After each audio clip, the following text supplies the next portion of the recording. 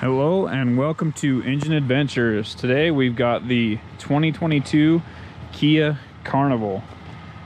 This is completely redesigned. They've gone away from the Sedona name. They've been using the Carnival name worldwide for a little while now, but here in the US it was the Sedona until this year. Many people have asked me about this. It's been kind of surprising. I've gotten a lot of attention in it for some reason, but it is all new with a very crossover look, and I think that's what catches people's eye.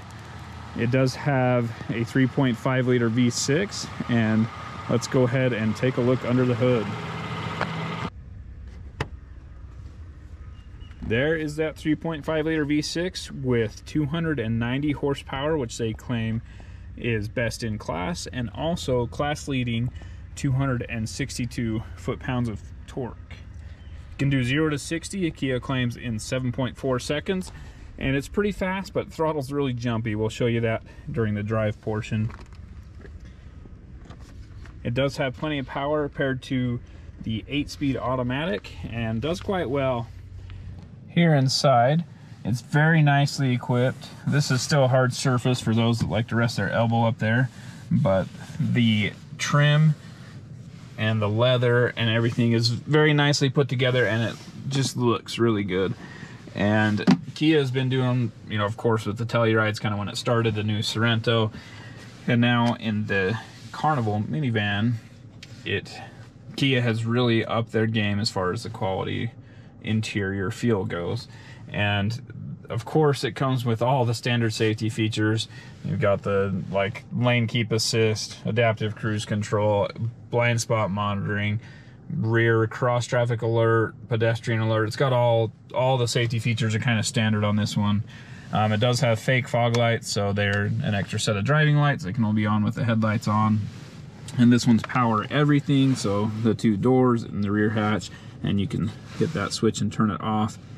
And this one is also, that's a lane departure alert. When you pair it with this one, it's kind of a self-driving, but it does do this a lot. It's not a super smooth self-driving thing. And when I say self-driving, you still got to keep your hand on the wheel and make adjustments, but this tries to keep you centered in the lane by steering for you. It does have some fun features that are becoming more common now. It's got the speaker system where you can talk to your passengers in the back, and it plays your voice through the speakers, so I can just barely hear it. I'm sure the camera's not picking it up. And it also has this passenger view where you can see the rear seat, and you can zoom in and look in different spots. So I have the furthest seat, the 3rd row seat, is down, but you could zoom in and see the passengers there as well. And I do like the split screen, so you can have 2 different things up, and generally I'm on like the nav and the radio, or the other way around. Anyway, really enjoy the infotainment system. Easy to use. That's not very complex. There's not a ton of things you can do in there when compared to like a Mercedes or something, but it is easy to use.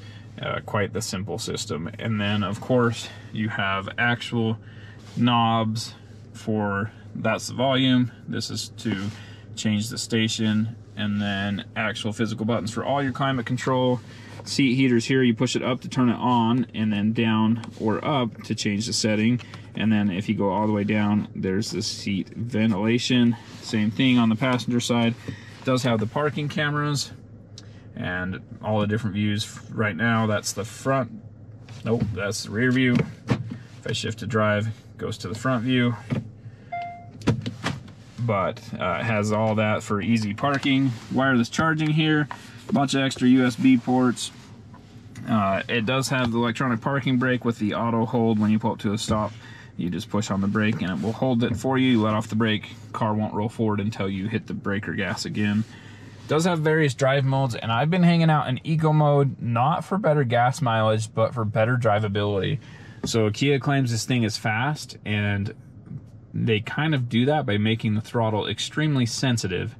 So it is a pretty fast vehicle for a minivan. It's a little faster than you would expect, but it's hard to leave from a stop smoothly in any mode except for normal mode. Smart mode, sometimes it seemed to work, sometimes it didn't. So I've just been hanging out in eco mode, and it's been fine. Overall, I much prefer driving this on the freeway compared to around town. So around town, like I said, the jumpy throttle, it's just not as smooth as I'd like it to be from a stop. But on the freeway, this is a great vehicle. It's got plenty of power to pass people when needed. Cruises just fine. A little bit of road noise, but you have a big open cabin, lots of big windows, and so you do get some road noise from that. And you do have the ability to have the windows locked as they are now and still roll them down. And all 4 of them are automatic from the driver's seat. Let's go ahead and take a look in the second row. So first thing, I should have shown it, but opening the doors, you can just hit this button and that will open the power sliding doors. When you're inside, you can hit that button there. The seats have various levers on them. You can use this one to recline. This one will tilt and slide.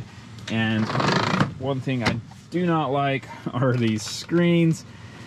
They don't come off, and they're kind of big and in the way. When I had a rear facing car seat here, it was hitting this screen so much so that I couldn't put it in, even though this seat's all the way back, and that one is where I sit when I'm driving, how I like it adjusted when I'm driving. So I would have to either scoot really far forward or move it to the center seat, which is actually what I did. So I moved the rear facing car seat here to the center.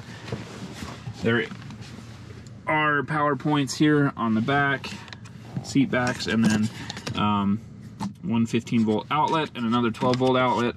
And also, when you're in the driver's seat, and if you need to adjust the passenger seat, you can reach over and do that really easily, both the angle of the recline and the sliding it back and forth. And there are the controls. So the passenger on the right side of the vehicle has the controls for the climate control for the rear 2 rows. There are vents up above, which I much prefer to the vents down here.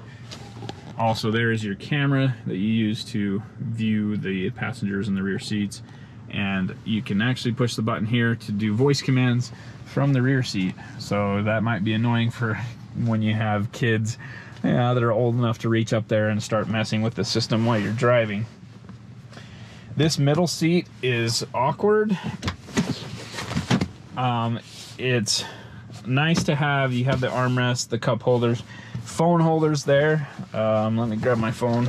Mine's a little bit large, at least for the front one, but you can drop a phone down in there and it holds that for you. There are cup holders in the doors as well. But the awkward part of this seat is there's a floor mat here, but you can actually slide this middle row all the way. Let me throw that out of the way. So you can slide this middle one all the way to the back. And I'm not sure why you'd want to do that. Sorry, let me flip it up. I'm sure this camera angle has been great for you guys, but there we go. So maybe he's got 3 kids and one of them's annoying. The other 2, well, you don't want the annoying one behind the other 2 because then they'll keep bothering them. But anyway, you can separate your kids with that, I guess, and still have them buckled, but not have to raise up the rear seats. I don't know. That was kind of a funny feature to me. And then, of course, this middle row has a removable middle console seat here. So let me fold this other one down to get it out of the way. And you can pull this tab right here. Is that the wrong one? That's the wrong one. Pull this tab down here and you can remove this middle seat entirely so you can have a pass-through if that's what you're looking for. Let's go ahead and move into the third row. So to get into the third row normally, and there you go, hitting that screen. So to move into the third row normally, tilt and slide, and again, it hits the screen. those screens are not my favorite. They need to figure something else out. And you would just climb in through there to get to it. We'll show you from the back.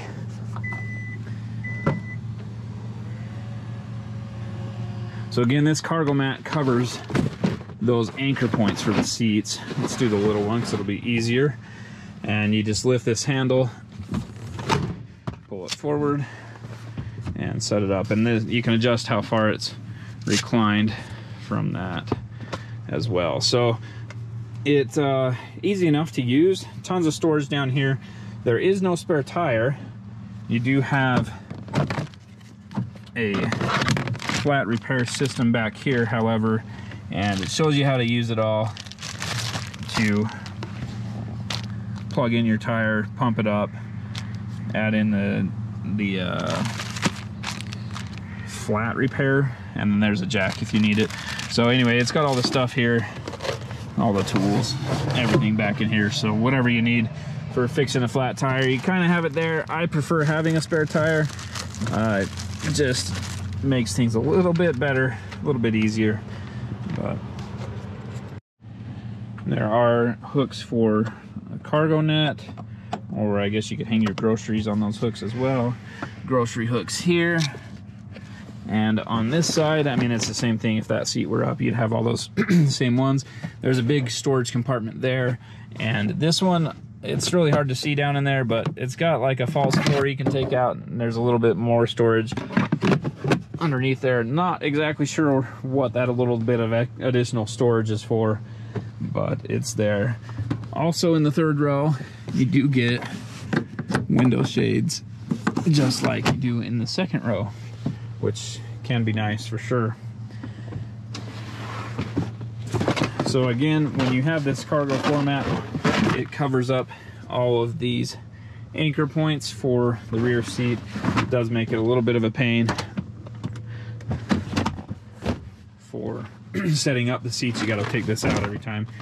Other than that, it's really not too bad to use. This minivan has a lot of nice features, a lot of safety features. It does not have optional all-wheel drive yet. Hopefully Kia can do that in the future. There are no hybrid motors or anything yet either.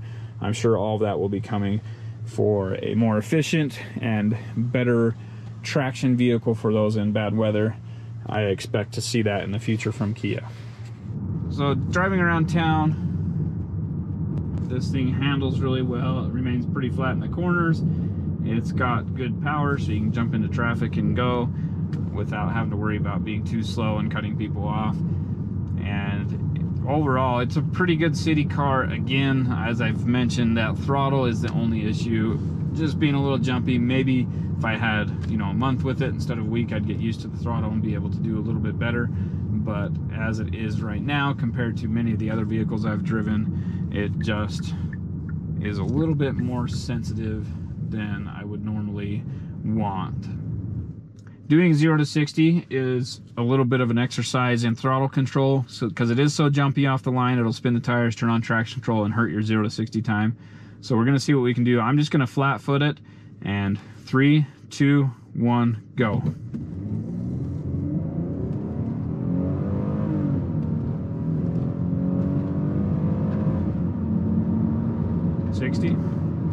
So yeah, I mean, for a minivan, that's really quick. For a sports car, that's pretty slow, but that's not bad. Most minivans, you don't expect to go this fast, and as I mentioned, it does have a stiffer suspension. It handles really well, but you don't feel it a ton in the ride. I mean, the ride is a tiny bit stiff, but it's empty right now. You load it up with family, with all your gear. That should smooth the ride out, and really, I bet it's an excellent drive when loaded to every day. A couple car seats, got the family in there, got stroller or whatever else you normally take with you. I bet it weighs it down just enough to smooth out the slight stiffness that I'm feeling now. And it does have the manual shift mode if you want to do that on the shift lever, but ultimately not a bad vehicle for driving around town. I'm not gonna have a chance, well, maybe I'll see if I can get this out on the freeway and we'll film it on the freeway, but really it's smooth, it's fairly quiet, it's controlled. The good stiff suspension makes it handle, I mean, it sticks to the road so much better than you'd expect, and it really does have a driving feel that, yeah, a little bit better than the other minivans on the market. Not as good as the maybe Durango or something like that, which is all but a minivan, but so much usable space in here. If you've got a family and never looked at a minivan, I recommend doing so. They've improved so much over the years, really gotten much better to drive.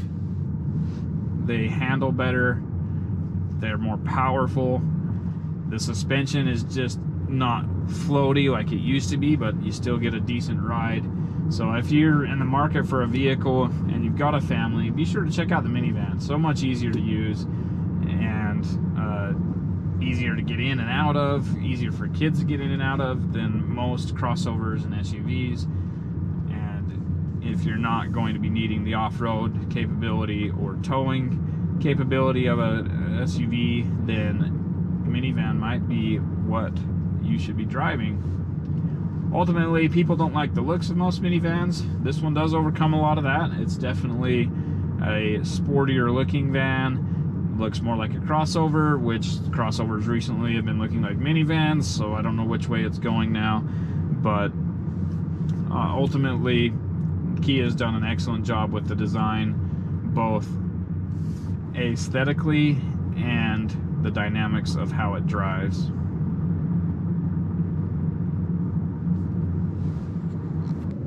Here we are on the S-curves. I am in sport mode, but yeah, not a big deal. 2-footed driving here. And this corner is super tight. Man, impressive how well that thing sticks. I got a tiny bit of oversteer there. I felt like that was weird. On the brake. Back on the throttle. It's pretty neutral. Wow, it's more neutral than you would expect. Overall, the steering really is so much more controlled. Even getting on the throttle, I expected understeer right away, but man, it was pretty neutral. Overall, that thing handles really well for a minivan. Thank you for watching Engine Adventures review of this 2022 Kia Carnival. It is a pretty nice ride, drives fairly smooth on road. The throttle is a bit sensitive, but if you use eco mode, it helps to subdue that a little bit. Overall, and I really enjoy driving it. There's a lot of power, you get up and go, and you can pass people easily on the freeway. The 8-speed auto shifts really smoothly, and plenty of functionality and room inside. I wouldn't say it's the best in class for interior accommodations. The Chrysler definitely does better than that. And the Toyota Sienna maybe a little bit better than this, but as far as the driving dynamics, this one probably has the best driving dynamics, except for that extremely sensitive throttle. Anyway, if you liked what you saw, be sure to ring the bell and subscribe. Ring the bell so you get notifications. Give me a thumbs up and comment down below. If you didn't like it, be sure to comment down below and let me know why. Thank you for watching. Have a great day.